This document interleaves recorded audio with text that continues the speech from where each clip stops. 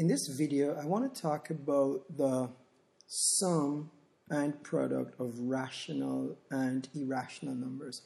So we're going to do different combinations. For example, if I take a rational plus rational, what would I get? Rational plus irrational, what would I get? Irrational plus irrational is equal to what? Etc., etc. So let's start with the easier ones. The easiest one is rational plus rational. Rational plus rational is always equal to rational. Here's a rational number 5 plus another rational number 6. That gives us 11, which is also rational. And bear in mind that they are rational because they are natural numbers, integers, etc. They are on that side. Or they can also be written as fractions with integer values. So they are rational. Negative 8 is an integer. It's also rational. When you add negative 8 and negative 3, remember the rule is if the signs are the same, add the numbers together. So we get 11 and we keep the negative sign they have. Again, rational plus rational gives me rational. Even if it's a fraction that we're adding, when we add fractions together like 2/3 plus 1/3 gives us 3/3, which is also another fraction, which is the same as 1, by the way. So rational plus rational always gives us a rational answer. What if we now do a rational plus an irrational number? What will that give us? This always gives us an irrational number. Here's an example. If I take the number 5 and I add the square root of 2, the square root of 2 is something like 1.41421356. So if I add a 5 to that value, what would I get? 5 is going to be fitting all of those zeros, right? So my answer now becomes 6.41421356, on and on. So I still get an irrational number. There is no order, there's no patterning, it's repetition, and it goes on forever. So rational plus irrational is also still irrational. If I add 0, which is rational, to the square root of 2, that still gives me an irrational number. So 0, filling all the spaces. And then I'm going to add the square root of 2, which is 1.41421356. That just gives me 1.41421356. So rational plus irrational is always equal to irrational. Let's go to the next set. What if I added 2 irrational numbers now? So I have an irrational number and I'm adding another irrational number. For example, square root of 5 plus the square root of 3. Yeah, you're going to get an irrational number for your answer. So in this case, I have an irrational number for my answer. And you can check those on your calculator. So irrational plus irrational in this case gives me irrational. And most times, irrational plus irrational will be irrational. However, there are a few times when you will get a rational number. Few times. When does this happen? This happens when you add a number and its opposite. When you add an irrational number and its opposite. For example, if I add positive square root of 2, which is irrational, and the negative square root of 2, which is irrational, a positive and a negative amount of the same value is equal to 0. So whereas this was irrational and this was irrational, when I combine them together, I get 0, which is a rational number. So the only time when irrational plus irrational is not irrational is when you add the opposite of a number. Here's pi. If you add a negative pi, a positive pi and a negative pi cancels each other out, so you have 0. Again, this is when an irrational plus an irrational gives you rational.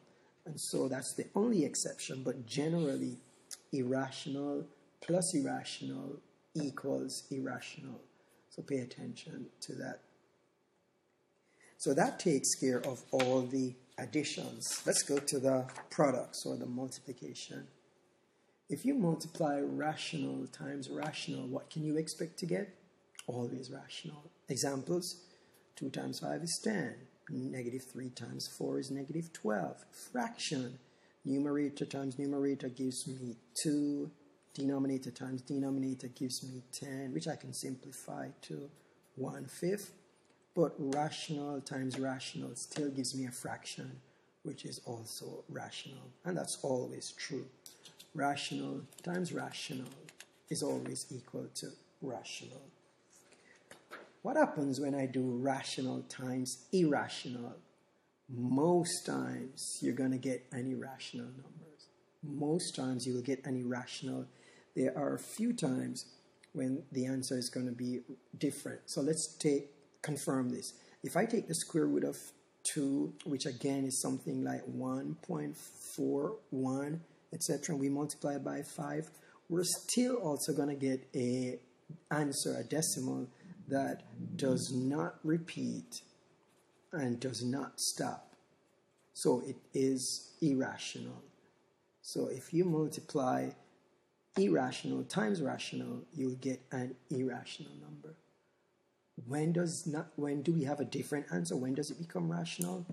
When we multiply by 0. So if you have an irrational number like square root of 5, which is not a perfect square, and you multiply by 0, then this is the time when you get another rational number. So we have rational, we multiply by irrational. This time we're going to get rational. And that only works when you're multiplying irrational times 0. You will always get a rational number. The last combination is irrational times irrational. Most times you will get an irrational number. For example, square root of 5 times square root of 2 is going to give you square root of 10, which is still also irrational. Square root of 7 times the square root of 3 gives us the square root of 21, which is not a perfect square and is still an irrational number. The only time, however, when you do irrational times irrational and get rational is when you multiply a number by itself or you multiply it times its reciprocal. For example, if I multiply the square root of 2 times the square root of 2, that gives me the square root of 4, which is equal to 2.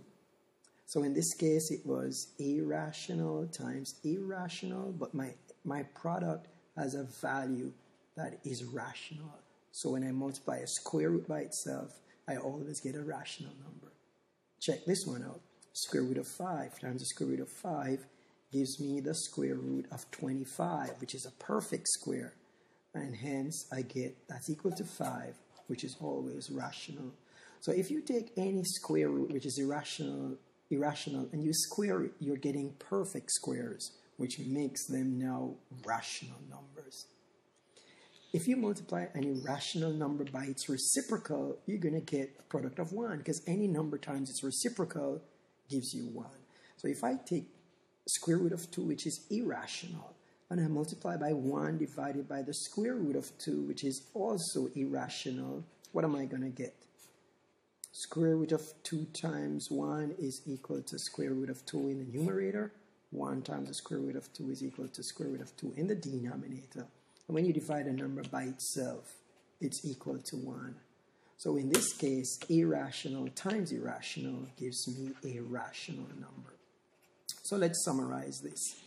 When you multiply an irrational times irrational, most times you will get another irrational number. The exceptions to that are when you multiply the irrational number times itself, or when you multiply the irrational number times the reciprocal of the value, you would get an answer that's equal to 1. Hope this helps you in figuring out what happens when you find the sum or the product of rational and irrational numbers.